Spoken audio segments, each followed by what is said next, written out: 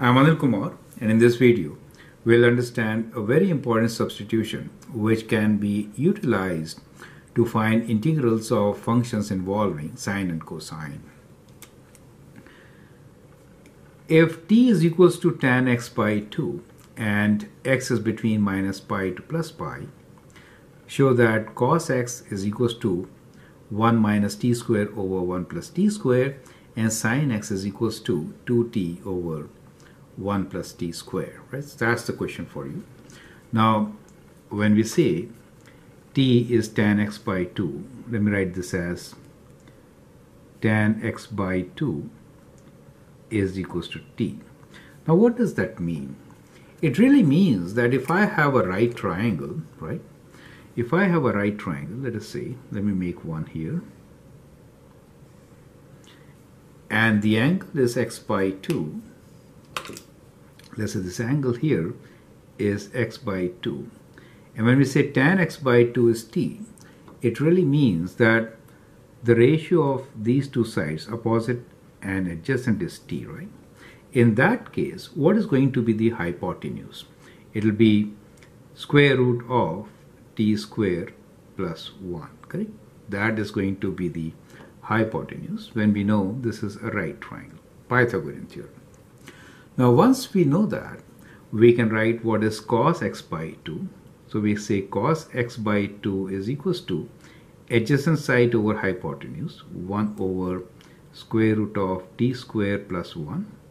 And we can say sine x by 2 is equals to opposite over that. So it is t over square root of t square plus 1, right? So we directly get the value of cos and sine x by 2 from this substitution.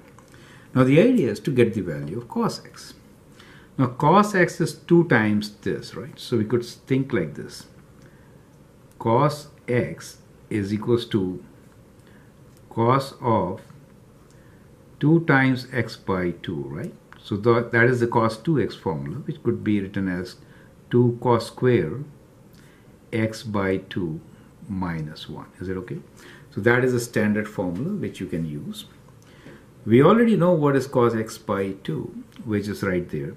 So we could use this one. So we can write this as 2 times cos x by 2 is 1 over square root of t square plus 1, right? That whole square.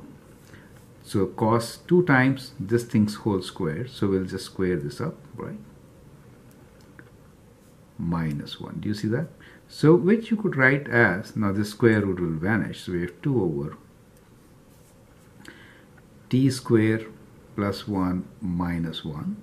And you can simplify this.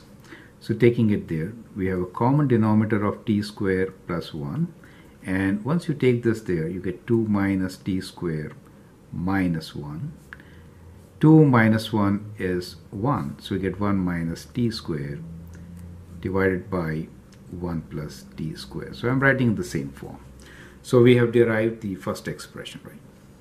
Similarly, we can do the next one, which is sine x.